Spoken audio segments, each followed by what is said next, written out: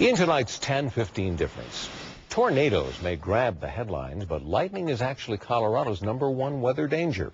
Our state ranks second in the country for the number of lightning-related deaths.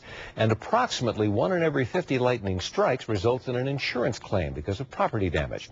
Well, a Boulder company says it may have the answer to the lightning threat to buildings. 7 News meteorologist Richard Ortner explains.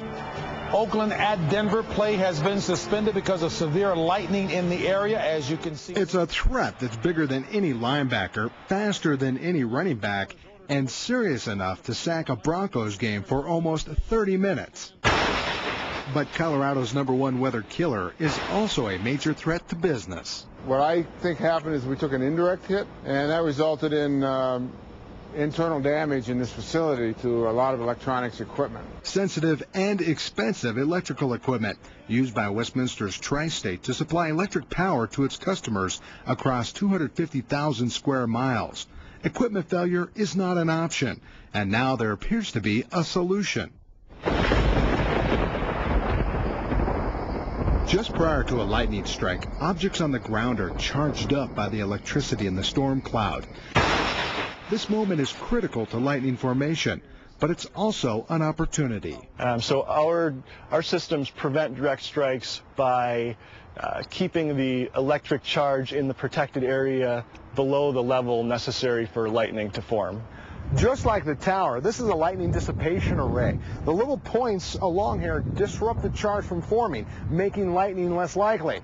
It's just like an anti-lightning rod. In this demonstration video, you can see the simulated lightning striking the rod. That is, until it moves under the umbrella of protection. Lightning Eliminators is a Boulder-based company, and the lightning dissipation arrays are made right here, but their reach is international.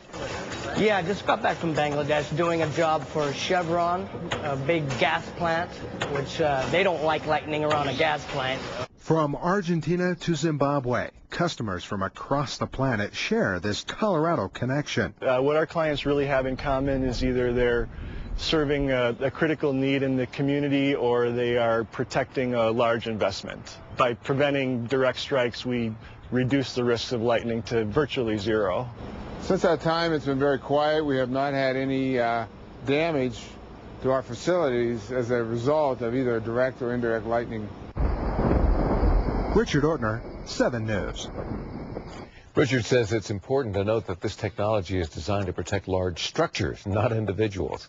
The #1 safety rule for people: seek shelter when lightning danger is nearby.